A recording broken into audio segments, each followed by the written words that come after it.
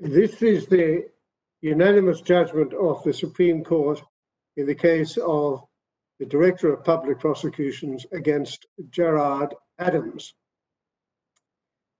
I will summarize the judgment. From 1922, successive items of legislation authorized the detention without trial of persons in Northern Ireland, a regime commonly known as internment. In the early part of the 1970s, this operated in the following way. Initially, an interim custody order, which I shall refer to as an ICO, was made.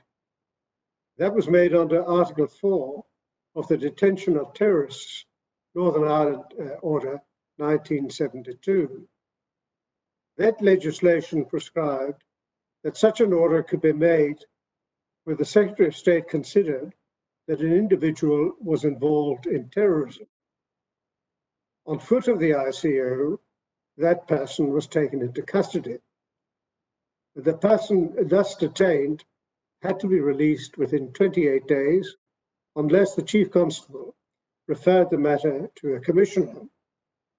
The Commissioner had power to make a detention order if satisfied that the person was indeed involved in terrorism.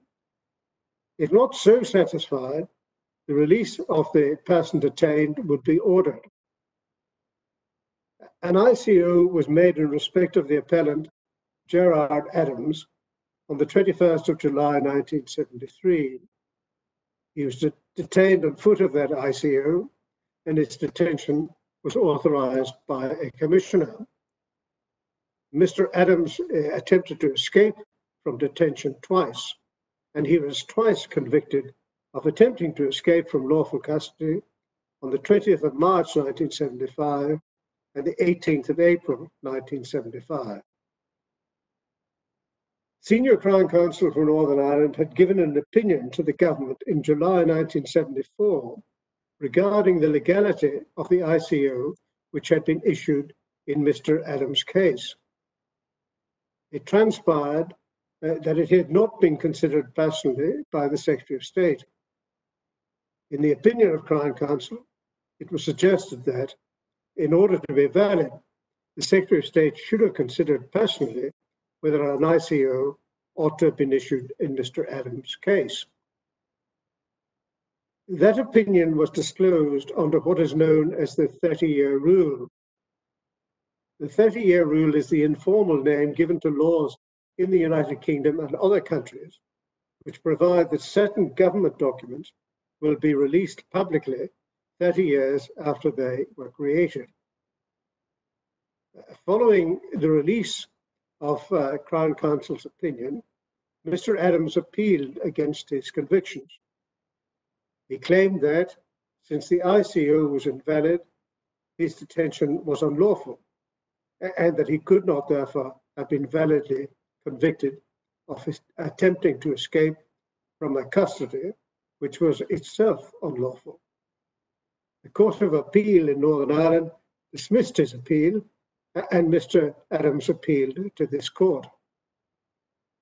The Supreme Court unanimously allows Mr. Adams' appeal.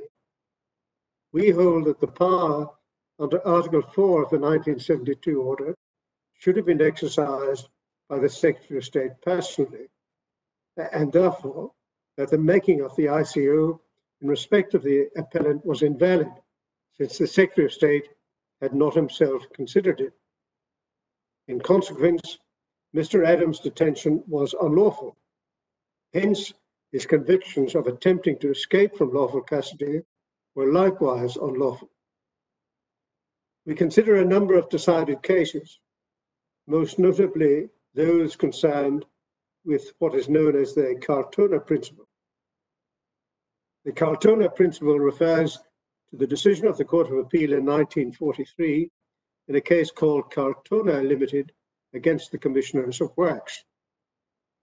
In that case, it was accepted as a principle of law that the duties imposed upon ministers and the powers given to ministers may normally be exercised under the authority of those ministers by responsible officials of their department. Having reviewed those cases carefully, we conclude that the Kaltuna principle does not apply in this instance.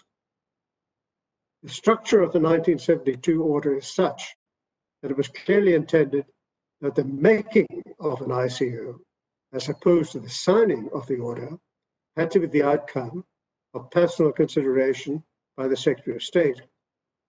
In this case, a minister in the Northern Ireland Office, rather than the Secretary of State, had made the ICO. That minister could have signed the order, but he could not validly make it.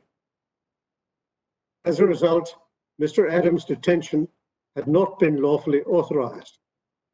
His detention was therefore invalid, and it followed that he should not have been convicted of attempting to escape from lawful custody for the elementary but inevitable reason that the custody in which he had been detained was in fact not unlawful. His appeal is therefore allowed and his convictions are quashed. That's the end of the summary.